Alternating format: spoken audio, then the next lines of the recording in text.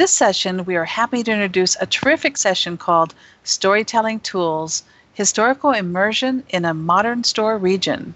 Our speaker is Galen. Galen is an educator, historian, artist, radio broadcaster, storyteller, empowerment coach, and virtual world builder. Welcome all. Let's begin the session.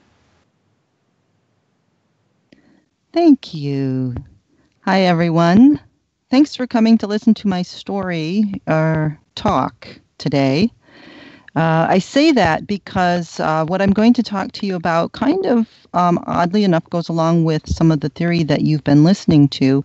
And so I'm going to show you some practical uses of storytelling in a 3D immersive region. And this is a little bit different. This is for those of you who, like me, might be a little, what we call financially challenged, and you need to help fund your own projects. And so that's what I'm going to talk about today. Storytelling is an excellent way to engage visitors in a region that is historical and has to fulfill several types of needs. I encountered this at a time when I couldn't afford multiple regions, and one would have to do. So my single region went to work, doubling as an immersive historical region as well as a store for both historical and modern objects. The challenge was in melding authentic medieval objects in their historical setting with sellable objects that were popular but not authentic or even medieval. Today, I will talk about ways in which I worked with or overcame these obstacles in my regions on different platforms. Delandria Rising is the one you see here, and that is in Kitely, and Delandria Isla is in Sinespace. The time-traveling avatar lands in the Delandria Rising Arrival Grove, and that's what you see here. In this image, you can see the teleport doors on the left and right, the region map, and the gate in the distance. The medieval setting is to the right of the image, and that's down the hill and the slope to the right.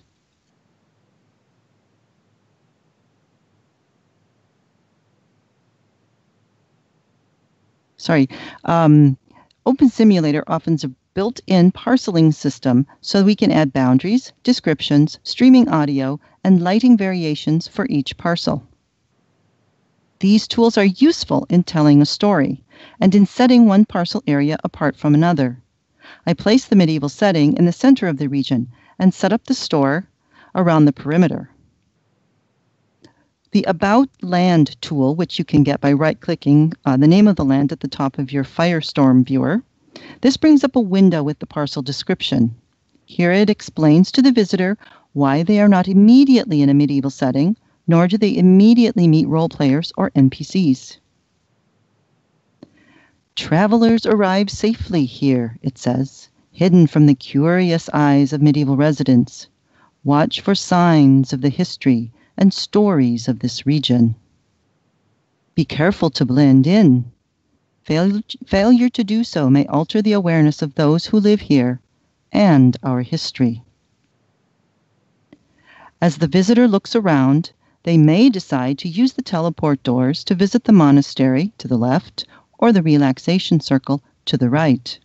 One is historically immersive, one is not. So the warning in the description is a teaching tool as well as a clue to part of the story. This map is a wonderful region teleport map tool, this one by Fritiger and Gothley. You can see the white lines on the top-down view, which, at a glance, will show the astute traveler the parcels around the region and the perimeter. You can get the map and the parcel boundaries by using the Minimap tool. And you can look at it right now if you want to in the bottom of your viewer.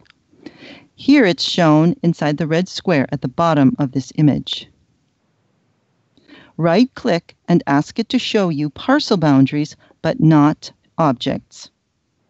I enlarged the image to nearly full screen, took a screenshot, and then edited it to add the labels of certain region areas.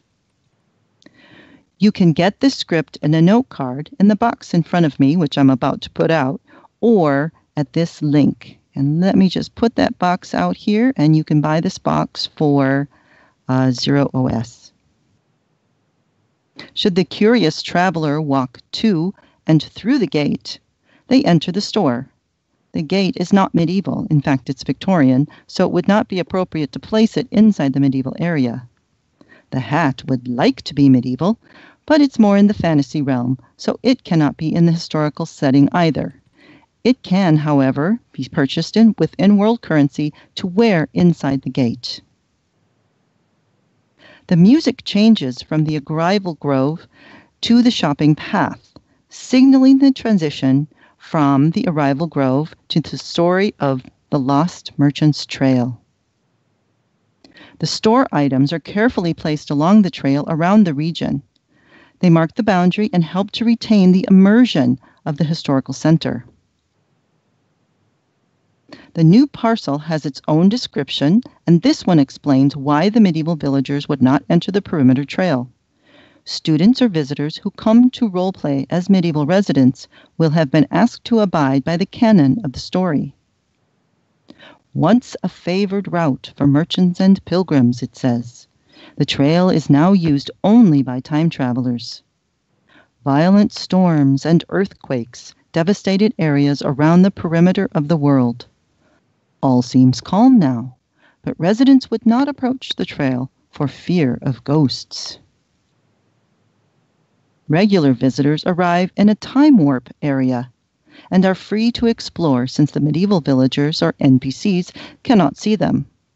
The trail is designed to draw the traveler along it with interesting items to interact with and to buy.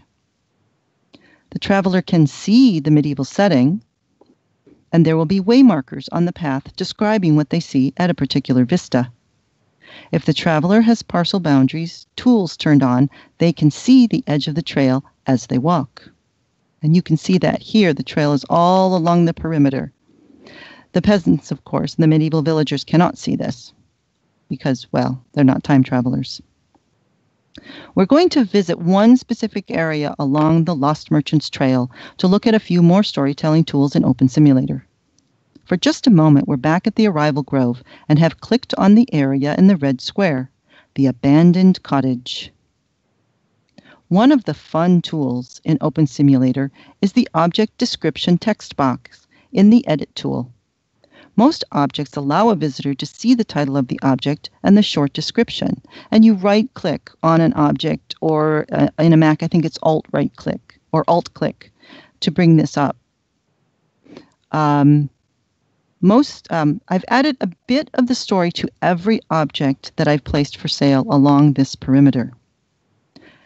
This one says, Delandre Vanat, old wizened dead oak, and the description, even the strongest stood dying near the rifts growing in the age of Botagan Teir. One life given to find protection for all. And for those of you who are Uru or Mist fans, you'll recognize a little bit of the Denis language. And so there's another story out there somewhere that's being written.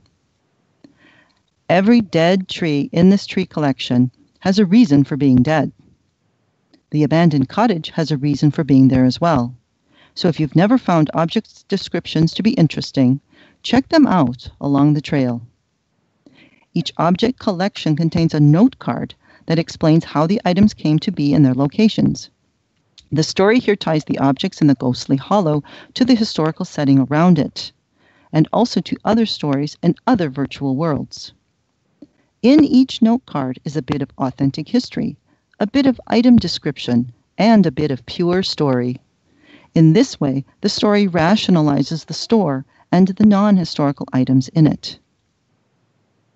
I don't have time to read them to you, so the examples for the dead trees and the abandoned cottage are here in the box, as are the descriptions. They just show you how I have the story set up and how it sort of merges into the explanation of how to use the items when you buy them. Some of the story is only in the note card that comes with the for sale collections, making them more valuable, I hope. One other area in this region is completely set off from the mainland mass. It's the meditation area where I sometimes hold relaxation sessions. To make this work, I separated a section of land into Isla Mystica, an Avalon-type mysterious island. The medieval residents believe that if they enter the beautiful isle, here you can see it's under construction, they will never return.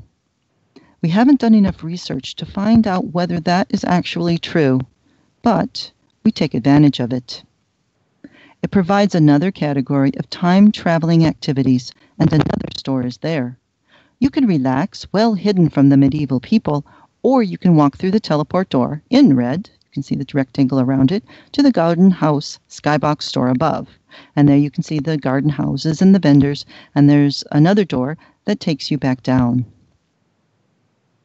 Don't worry that your walk along the trail will be observed very easily. The medieval residents see this view from their fields, the healthy crops, the trees, and the monastery above. You can see the red roof there. That's the monastery chapel. And you can see this chapel, by the way, in Expo Region 2, Booth 6. I have just the chapel set up there so you can go inside and see how it was laid out. At any rate, this is their concern, not the trail. And others would probably not believe them anyway and tell them to stay off the trail. Okay, let me move on. A fairly new platform called Sinespace presents a different set of tools and obstacles for the indie educator artist looking for ways to finance a project with an in-world store. The allocation of space, land, and acreage is quite different, as are the tools. For example, land square footage in Sinespace regions can be 20 times larger than one in Opensimulator, and the larger land still uses fewer resources. However, most of us like to fill up our land, and the megabyte size becomes the limit, or I should say up to gigabyte sizes. The download size for the visitor can become very large indeed. Parceling is still under development, and lighting across same region areas not so easily modified in world. The demarcations of the historical and modern settings are harder to define unless the land masses are physically separated. For me, this is no more or less difficult, just different. What's the same for me is that I want more space than I can afford because I still need multiple functions from the land. More open spaces means more money. So once again, I make a single region do double duty. My regions in Sinespace are much younger than in Opensimulator, and the platform tools improve regularly, so I'm constantly experimenting. Only the monastery chapel is in the medieval region right now, so my examples will be in Delandria Isla. Built on the game engine Unity, Sinespace makes use of a powerful quest system to immerse the visitor in a story. To transition smoothly from history to modern time, I use the quest system as often as I do physical distances to merge different functions. I also sculpt the terrain to separate land areas and use bridges and store vendor objects to create believable boundary markers for students or roleplay visitors. Delandria, that you see here, is an extension of Isla Mystica from OpenSim, from Kitely, and is part of that time travel story. Still, some modern items that I sell in Sinespace aren't suitable for the region theme, so I still need a method for retaining the immersion of that theme, which is actually relaxation. One helpful tool in Sinespace is the vendor object. It points the user to my store, and I only need a few of them near different items in the region so that the rest of the look is preserved. Here you can see my NPC showing off her hat, and the sale vendor stands next to her. We can't yet purchase items right from the region itself, so every purchase is done through the Sinespace marketplace. The vendors point you to the item, my shop, or a category of my shop. As in Kitely, I could make a vendor out of my not very medieval hat, or another hat that I sell. Here is a behind-the-scenes image of some story creation tools I use in the region. The image shows just a bit of the Unity editor and the region as it appears there. The scene in the center looks the way it does in the live world. Below that is the quest canvas, showing 2 of the many steps possible that move the user through the story. The red rectangles show how to add an object, the rock in the region there, as the quest NPC for the user to click on and begin the story quest.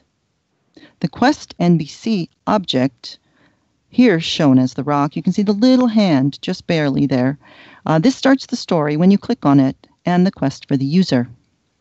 This next image shows how the beginning of the story can look.